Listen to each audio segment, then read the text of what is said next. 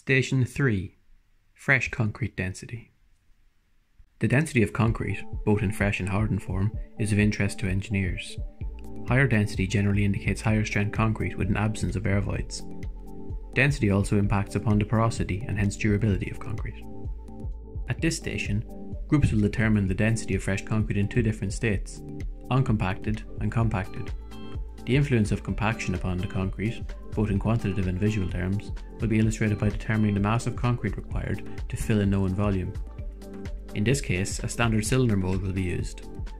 This mould has a diameter of 150 mm internally and an overall internal height of 300 mm. Dividing the mass of concrete required to fill this mould by the volume of the mould itself will provide the density of the fresh concrete. All densities will be expressed in kilograms per meter cubed. We will first determine the uncompacted density of fresh concrete. To start, a light coat of lubricating oil is applied to the inside of the mould. This will facilitate easy removal of concrete later on. The empty mass of the mould is determined by weighing it on a balance. It is recorded to the nearest 0.01 kilograms as M1. Next, the empty mould is placed on a level surface. It is filled continuously until excess concrete protrudes above the top of the cylinder.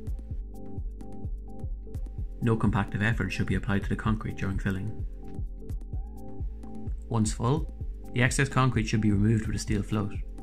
Place the float on the plastic rim and use it to shear off excess concrete.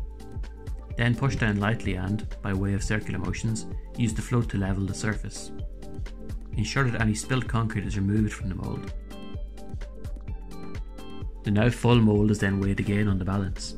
The mass of the concrete and mould combined is recorded, again to the nearest 0.01 kilograms, as M2. Determine the volume of the plastic cylinder mould from the given dimensions. This is recorded as V. The density of the fresh uncompacted concrete, denoted by the Greek letter gamma, can then be calculated as gamma equals M2 minus M1 over V. This density should be expressed to the nearest 10 kilograms per meter cubed. We now move on to the density of fresh compacted concrete. As before, a light coating of oil is applied to the mould. The empty mass of the cylinder is again determined and recorded to the nearest 0.01 kilograms as M1. This time around, a vibrating table will be used to compact the concrete within the mould. In a vibrating table, a motor with eccentric weights rotates at 3000 revolutions per minute, thus vibrating the top platform and hence whatever sits on it at up to 50 Hz.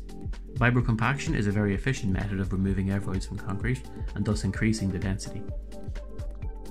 Goggles must be worn when using the vibrating table to protect against splashes.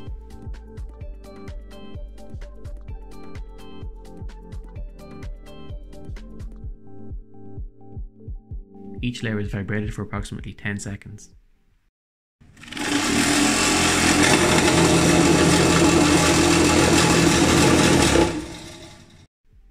During compaction, small air bubbles will be seen on the top surface.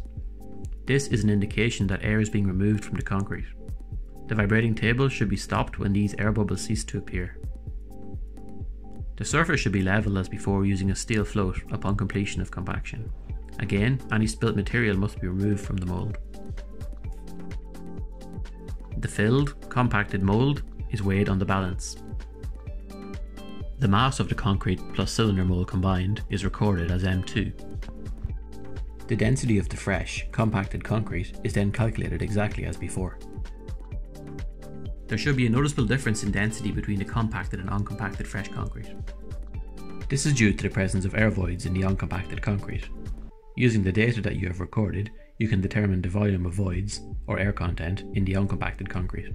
As a rule of thumb, every 1% of additional air within a concrete sample will result in a 5% reduction in compressive strength. The presence of non-discrete air voids is also hugely detrimental to concrete structures as it allows for water ingress. As such, proper compaction is hugely important.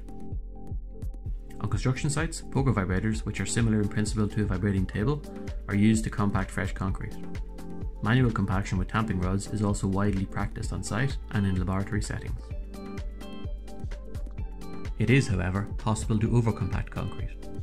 If excessive vibration is imparted on the sample, the larger, heavier aggregates will fall to the bottom of the mould and the lighter constituents, such as fine aggregate and cement paste, will rise to the top.